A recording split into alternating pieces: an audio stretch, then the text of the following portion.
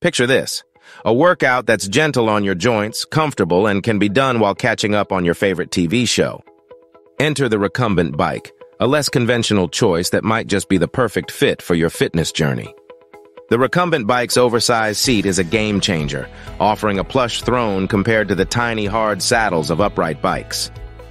This recumbent bike means that much less strain is put on the lower back and eases lower back pain, a feature that's especially beneficial for those with osteoarthritis or other joint issues.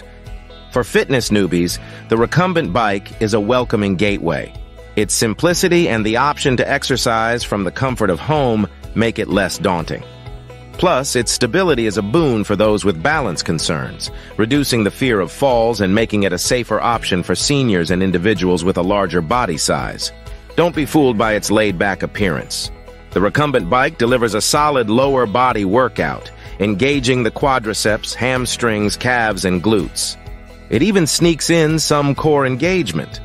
Moreover, it's a champion of cardiovascular fitness, helping to reduce the risk of heart disease. However, it's not all smooth pedaling. The recumbent bike might not satisfy those craving high-intensity workouts, and it's not the most calorie-efficient cardio option. It also focuses solely on the lower body, leaving the upper body out of the fitness fun. And let's not forget, it's a bulky piece of equipment that demands its share of your living space. In the end, whether the recumbent bike's comfort and safety outweigh its limitations is a personal choice.